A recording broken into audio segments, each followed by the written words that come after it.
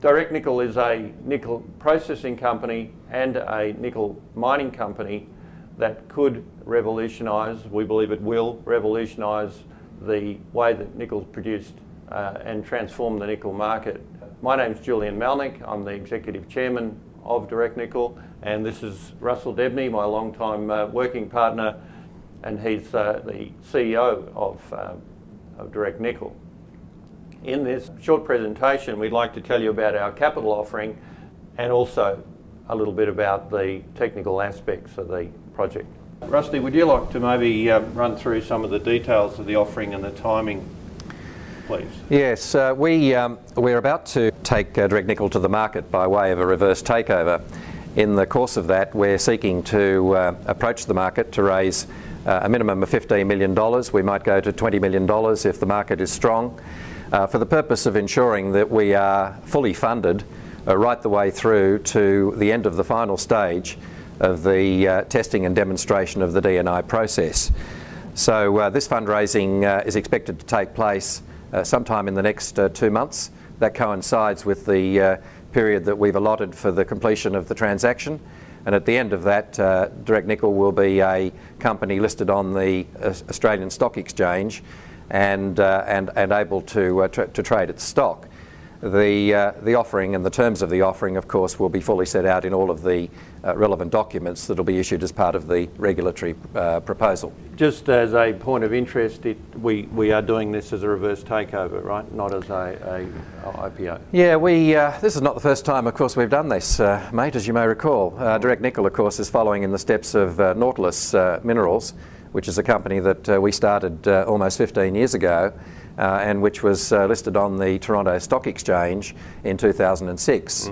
We did that by way of a reverse takeover. We found it an effective way of bringing the company to the market. It enabled us to ensure that the company was well funded, that the pricing of the stock was something that we were in control of, and we were able to deliver to our shareholders at that time a serious and valuable increase in their investment. And of course the company has gone on from strength to strength from there. In fact, it might be a good thing to actually say something about Nautilus, Jules. That's really where it all started.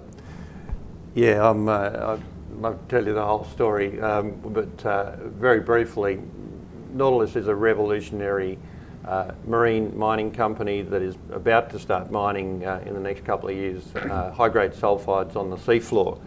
And many people said we couldn't do it, and we're getting dreadfully close to that happening. So certainly I'd refer you to the Nautilus website and you can learn about our previous achievements, but we are very proud of it, and I'd love to soak up some more time telling you about it. I guess the highlight is that it's a innovative and revolutionary company, and as is Direct Nickel, which is probably my segue to give a little background on what makes up this company.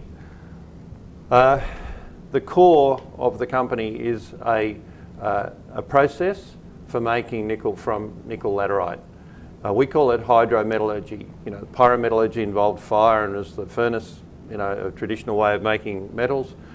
This is very much a digital age solution for dissolving nickel laterites, and at low cost, making low operating and capital cost, making nickel, cheap nickel, low-cost nickel from nickel laterites, which is a very abundant resource. I mean, the highlights of the group, we're a quality team. You know, we've got a track record. We've got a bunch of high-quality silverbacks who are well known around the industry, and we have and respected with our shareholders, who are Teck Resources of Canada and the CSIRO of Australia. Investors and shareholders, so very good technical team, well integrated with those other technical teams.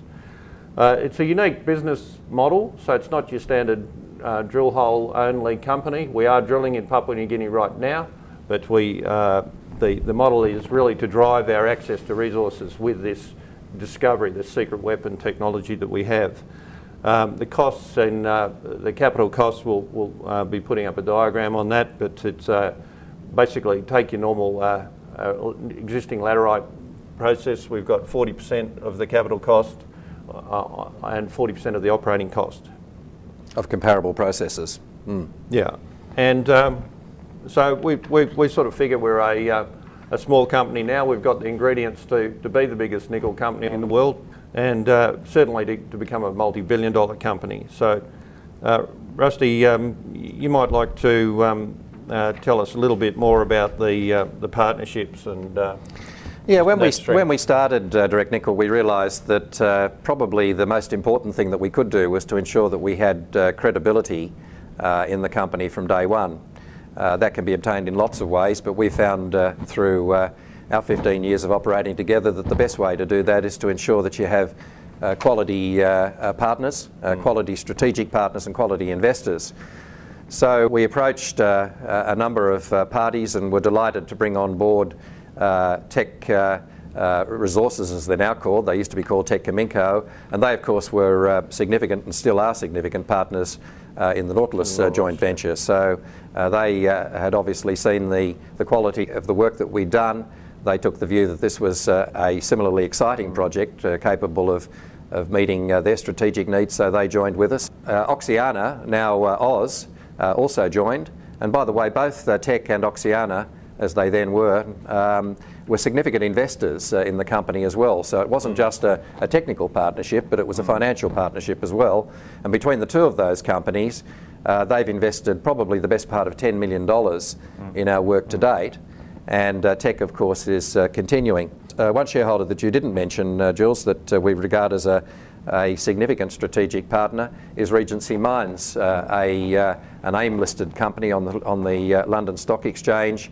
They are our joint venture partners in the Bambari joint venture. They've invested as a shareholder, and along with us, they're investing in that exciting project that we'll say something a little bit more about in a minute. Okay, look, flipping right away from the corporate, the process is revolutionary because we don't apply pressure to the reaction. I mean, there's been a series of processes in the past that rely on pressure and using exotic metals. Ours is a 304 stainless tank farm. We get very good recoveries in a short period of time. We recycle our reagent 100%, and we can up to 100% depending how much effort we put to it. But we have a very high recovery of our reagent, and we treat, it's the first process to treat the entire laterite profile, so limonites down through saprolites. The construction is fairly straightforward welding rod construction, and that gives us the very low capital costs that we enjoy. We can scale up from 5,000 tonnes of nickel a year. We don't have the usual constraints that the other ferronickel and pressure acid leach technologies have, and we also produce a tailing that has significant environmental benefits. It's in fact, we think we can grow grass on it. We should also say, just to complete that story, that our recoveries are very high, Jules. We're getting 95% of nickel, possibly a little bit more. In 2 to 4 hours. In 2 to 4 hours, yes. So it's a continuous process. It's a lock cycle process. Because it's a hydrometallurgical process, as you said, it's easy to scale up, and it's a process that's likely to take the world by storm. Yeah. It's certainly a game changer at a time when the other technologies are suffering severe difficulties, and as you mentioned earlier, are also suffering from high capital costs and high operating costs. And to repeat that, we are going to come in at around about 40% of the cost of those alternative processes. So it's a serious game changer, and it's only 12 months away. So an investment in Direct Nickel is a little bit different to taking the punt on putting drill holes into the mountainside, straight exploration play. Today, in nickel laterites, we have drilled out around the globe 120 years supply of nickel. Nickel is one of the more precious base metals. And here we are unconstrained by supply. With Mambari, we've shown the access that we can get to those resources.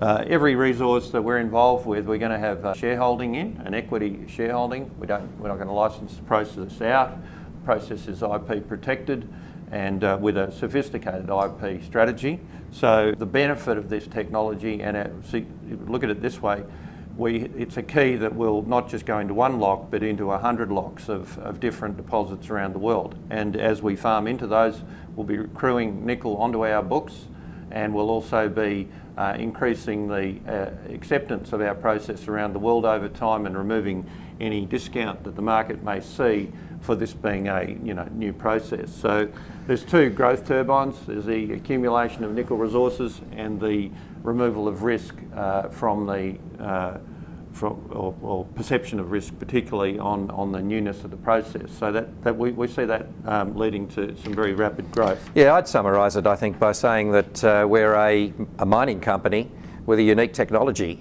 Yes, we're focusing very heavily at the moment on bringing the technology to fruition, and we're very close to having completed that. But our business model is very much that of a mining company with a unique technology that's going to put us in a very, very strong position in the future nickel markets.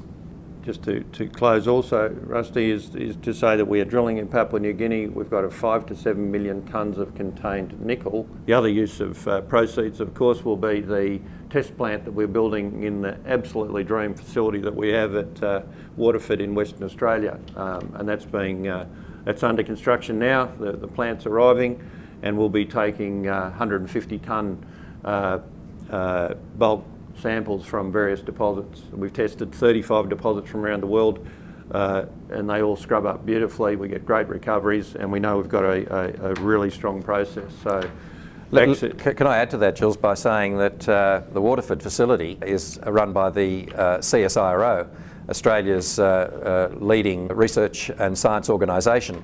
I don't think we've mentioned it yet, but the CSIRO is not only a partner in a strategic and in a technical sense, but they're also an investor directly in direct nickel. And guess what? They're an investor in Nautilus as well.